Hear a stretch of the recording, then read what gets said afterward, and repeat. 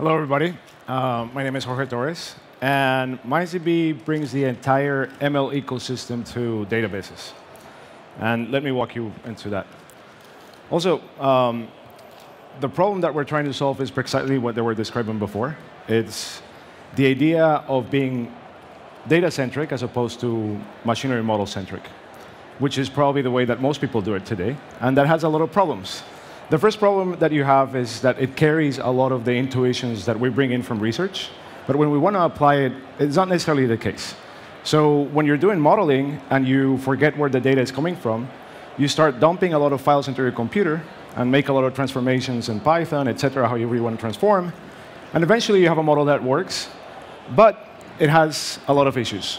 The first issue is that now you're going to have to turn all of that spaghetti code that you built to transform data for your model into some like ETLing tool, and now you have to maintain both. And if you deploy your model, usually people deploy these models behind like a RESTful API or some other web service. And every time you want to make a prediction, you need to extract data from the database, run the ETLing pipeline, run the model, and many times have to put the predictions back into the database of the data warehouse. So there's a lot of unnecessary ETLing happening.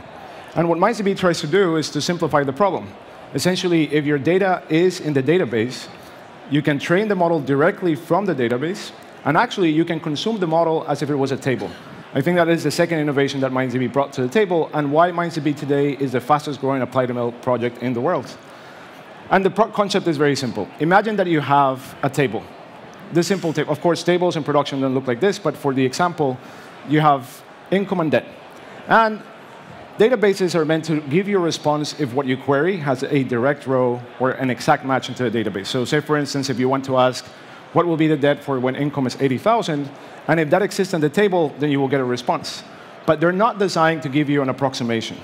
Yeah? Now, anyone that has done machine learning knows that you can build a hyperplane that can fit that data, a machine learning model. And what MindsDB allows you to do is to create that model in a syntax that is very similar to that of creating a table or a view. So you can say, create model, the name that you want to give to the model, and then from what table you want to learn and what column you want to learn. Now, you can specify what machine learning network or what machine learning capability you want to bring into the mix, but if you don't specify anything, then MindsDB will figure this out. Now, the cool thing is that now you can query that model as if it was a table. So you can say, OK, tell me what will be the income and debt and the predicted debt for when the debt model is, I don't know, 90,120, and then you get that approximation. Now, again, most problems in machine learning are not as simple as this, but the concept is a concept that extrapolates all the way to very sophisticated stuff. So one example of this is NLP.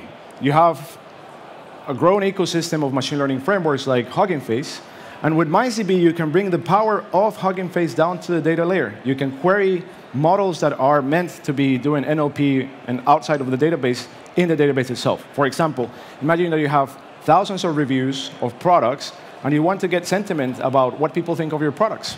Now, MindsDB does this in a very simple way.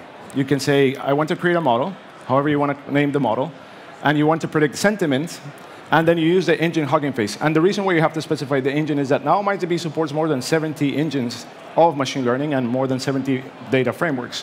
And then you specify, OK, what will be the actual model that you bring from Hugging Face, in this case is a Roberta classifier, and then what is the column that you want to predict from, and what are the tags or labels that you want to do. Now, one single SQL statement brings the power of Hugging Face to any database. And again, any database, by that we mean MySQL, Postgres, Oracle. Now, once you have this model as a table, it becomes very easy for you to query that model like if it was a table. So you say, OK, let me ask the sentiment classifier, what will be the sentiment when I have a sentence like this one? And of course, for the sake of this example, that sentence is very stupid, but you get the concept here. It's like neutral. Now, the second thing is you can play it the same way, like what will be if the sentence changes to something positive.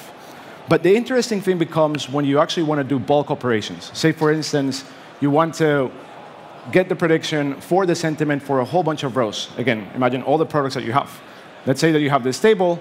You can join the table with the predictor, and then you get a prediction of the sentiment for each one of those. Now, again, the concept that I want to bring to you is that MindsDB is bringing this capability to all of the developers. At the end, only 1% of the developer population knows how to really implement effectively research type of machine learning.